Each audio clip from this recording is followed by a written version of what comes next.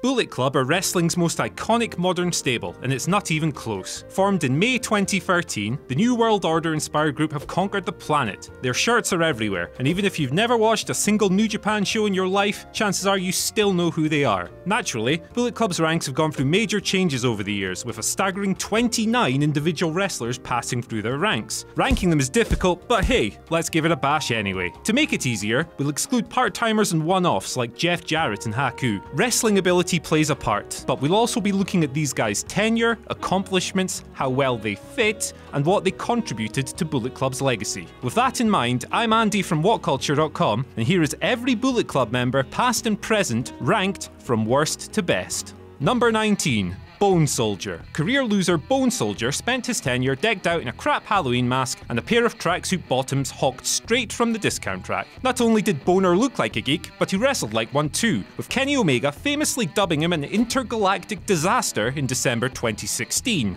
Cut from New Japan just 6 months after joining the club, Bone Soldier is missed by nobody, not even his mum. Number 18. Leo Tonga. A big old unit at 6 foot 8 inches and 260 pounds, Leo Tonga is the third son of legendary hardman Haku to join the promotion, but he's still finding his feet. Tonga is greener than an envious Grinch. He's barely been wrestling a year and only debuted as a Bullet Club member last September. This makes it tough to gauge his potential, but he's very much on New Japan's bottom rung at the moment. Number 17. Frankie Kazarian. A fine wrestler he may be, but Frankie Kazarian was barely in Bullet Club for a cup of coffee. His temporary allegiance began after backstabbing Christopher Daniels, his longtime partner, last February, but it was all a ruse. Kazarian swerved Bullet Club the following month, turning on Adam Cole during a Ring of Honor Championship match with Daniels, effectively handing his pal the belt. A fun angle, but the 27-day time frame prevents Kazarian from placing higher. Number 16. Cody Hall. Scott Hall was one of the most charismatic and engaging performers of his generation. His son Cody? Well, he isn't. Introduced as a Bullet Club trainee back in January 2015, Hall played a familiar pin-eating role until he was injured while catching a Matt Jackson dive at Invasion Attack 2016. He never returned, and the company quietly released him 9 months later. Number 15. Hangman Page. This guy is a double serving of unbuttered toast washed down by a glass of room temperature tap water. Fine in a pinch, but dull.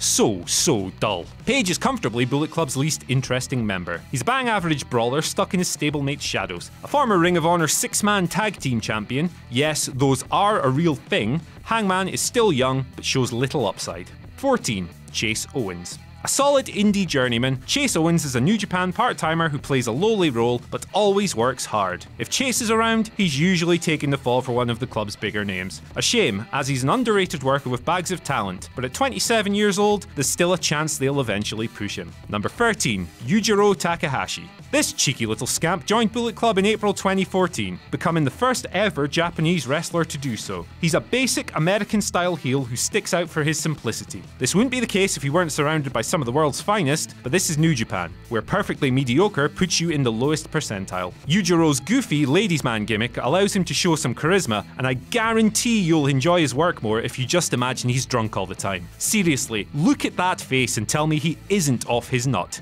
Number 12. Tanga Loa. A disaster when he debuted, it took New Japan months to wash the vile stench of sports entertainment from Tanga Loa, but the former Camacho has now become a valued roster member. His Gorillas of Destiny tag team are inconsistent, but often a highlight, teaming with Tama Tonga, his adoptive brother, Suits Loa, and with 3 IWGP Tag Team Championship reigns to their name, GOD have become staples. Don't watch his matches with kids around, though. The man's so sweary, he makes Gordon Ramsay look like a priest.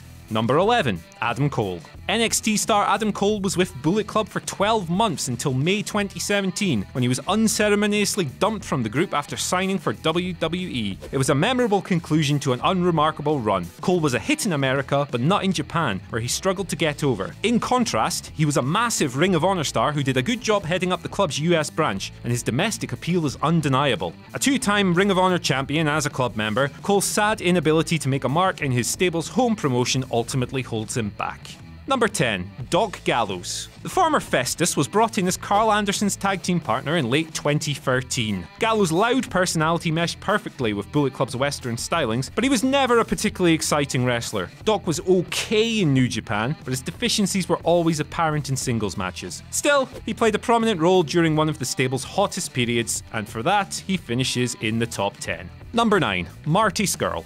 Slick in-ring skills, electric charisma, a unique gimmick, Scurll has it all, and that's why he's one of wrestling's hottest commodities. Only a disaster will prevent the villain from becoming a huge international star, but he's still making a mark in Japan. Regardless, he's now a former IWGP Junior Heavyweight Champion, and somebody that New Japan are clearly fond of, as he's always presented as one of Bullet Club's key performers. Marty has already won the Japanese crowds over and possesses more star power than any club member not named Kenny Omega. Expect him to surge in 2018. Number 8. Cody Rhodes. As the biggest draw in independent wrestling today, Cody Rhodes is a vital component of Bullet Club's modern success. The former Ring of Honor champion was entrusted with headlining the first night of New Japan's G1 special in USA last summer, delivering the performance of a lifetime against IWGP Heavyweight Champion and 6-star match machine Kazuchika Okada. He repeated the feat with another banger against Kota Ibushi at Wrestle Kingdom 12 and looks set for a high-profile feud with Kenny Omega. Getting over in Japan hasn't been easy, but he's slowly getting there, and warring with the cleaner will help to no end.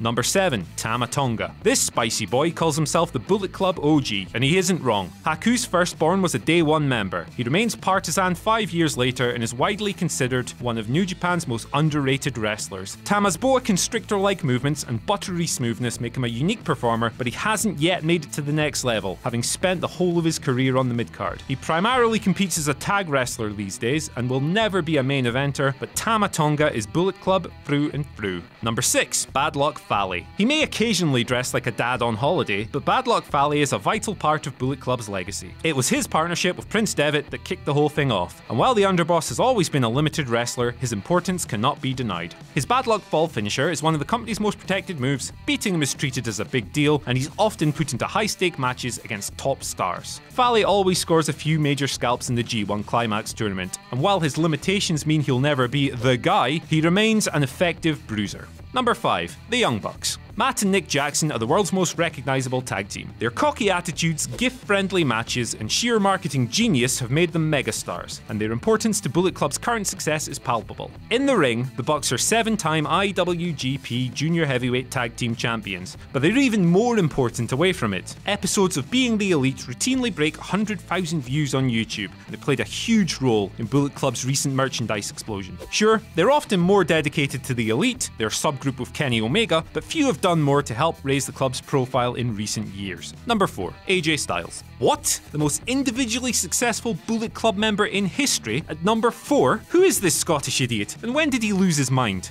Well, let's break this down. AJ Styles is indeed Bullet Club's most successful member, and the only man to ever hold the IWGP Heavyweight title while part of the group. The phenomenal one was continually, well, phenomenal in the ring, and was the Bullet Club's co-leader after Prince Devitt's departure. A strong argument, but on the other hand, Styles' Bullet Club run never felt completely natural. An odd fit from the start, it was like he'd been shoehorned into the group, and his debut angle went down like a turd in a punch bowl. He eventually overcame this dud of an introduction, but it still hurts his legacy. It's impossible to fit AJ into the top 3 for these reasons. He may have been the best wrestler in the world at the time, but he never embodied Bullet Club's identity. Number 3. Kenny Omega. Bullet Club's current leader has been with the group since 2014, but didn't seize control until 2 years later. He has since spearheaded a huge surge in popularity and tasted plenty of individual success himself. Last year's 6-star trilogy with Kazuchika Okada made Kenny the most buzzworthy wrestler on the planet. On top of this, he became the first ever IWGP United States champion last year. Omega is great, but there's one thing holding him back. Bullet Club have never been as splintered as they are today. There's a big gap between Kenny's group, the Elite, and everyone else, and while previous leaders always presented Bullet Club as a dominant, united front,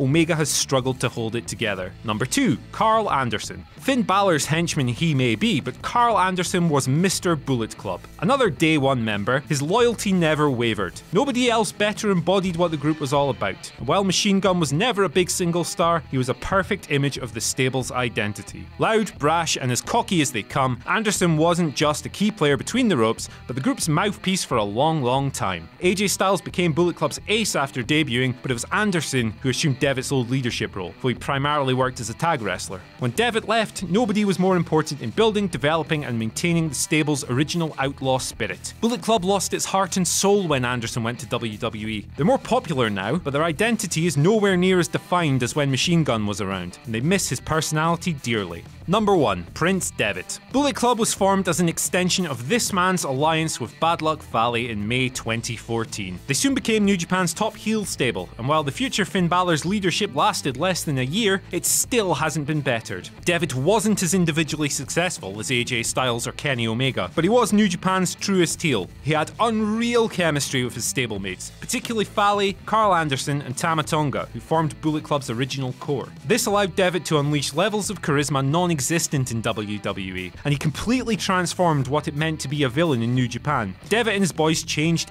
everything by bringing American-style heel antics to the forefront. Japanese audiences hated this, and it was all done under the Irishman's watch. An amazingly creative performer, Prince Devitt is the most natural leader the club have ever had, and they've never been so loved by the crowd as they were when he was around. Combine this with his world-class in-ring ability and you have Bullet Club's greatest member.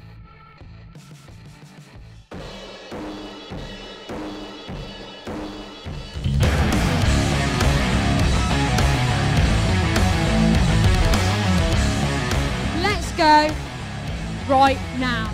Mackenzie puts away Priestley. Well, the Defiant Women's Division, clearly one of the hottest women's divisions on the planet. Billy Wood calling the shots on Chain Reaction. That's huge news. 5 on 5. 5 IPW guys will face 5 Defiant guys. Stu, bring whoever you want, mate, because IPW are ready.